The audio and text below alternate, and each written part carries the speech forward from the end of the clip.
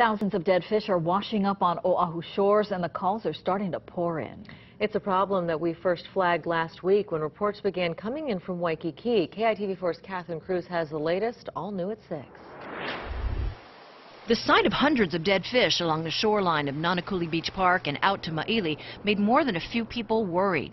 Very concerned, because it's an unusual type of occurrence, and we don't know if it's environmental or if it's caused by man.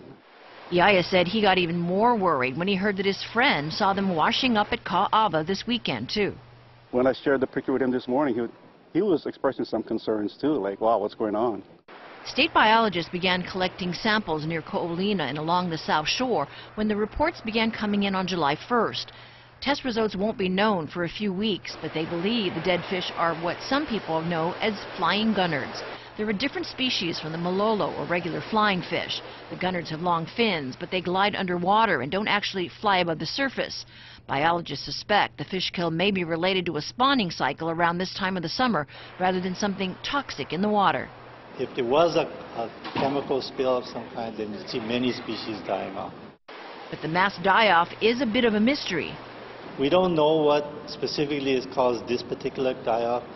We have seen these kinds of die-offs before, and so it's not an unusual thing. It's not common, but we have seen single species die-offs before. The public is being asked to report any sightings of dead fish to the Eyes of the Reef Network, which in turn is alerting the state.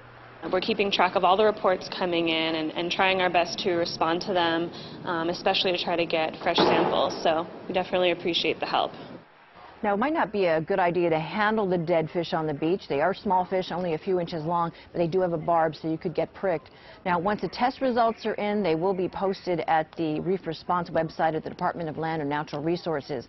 But if you see any of those dead fish in any other area, do report it. As for cleanup, well, I think a lot of people are hoping Mother Nature takes care of the job. Back to you, Yanji, Paula.